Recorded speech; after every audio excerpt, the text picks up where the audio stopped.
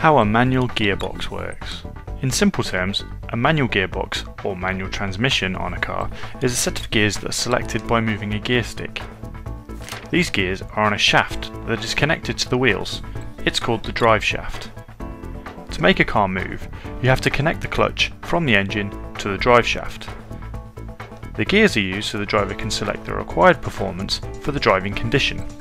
Each cog is different in size and consequently, when selected and connected to the drive shaft, rotate at different speeds which increase or decreases the speed of the output shaft that is connected to the wheels.